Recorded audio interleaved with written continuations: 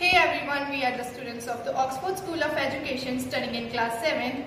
We have designed a new project named as Smart Coolant Monitor System for Automobile. Technology is very important in today's time. As we see that there is a lot of changes in old and I was doing car service with my father. My father told me many features of the car. He also told me that when car engine is hot, coolant water is used to keep it cool. Then I asked my father, what if coolant water runs out from the storage tank? No signal of its running out come on the dash. We have invented a new device to monitor its coolant water level in a moving car and to save the car engine before it heats up.